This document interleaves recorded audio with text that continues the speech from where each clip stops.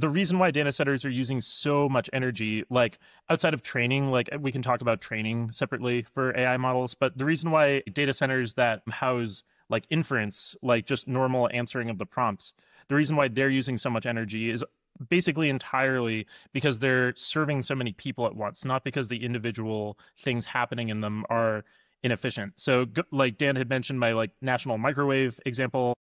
there are a lot of other things that we all collectively do that use huge amounts of energy in total that are kind of invisible to us because they're all spread out across our individual homes. So I did like a very rough, like back of the envelope calculation. And the best I can guess is that like every day, all American microwaves together probably use as much energy as the city of Seattle. And I think that if we had concentrated all of those microwaves in one place and we could somehow like beam our food into that microwave and then get it back, very similar to how data centers work, where we like kind of beam our computing somewhere else and then get it back.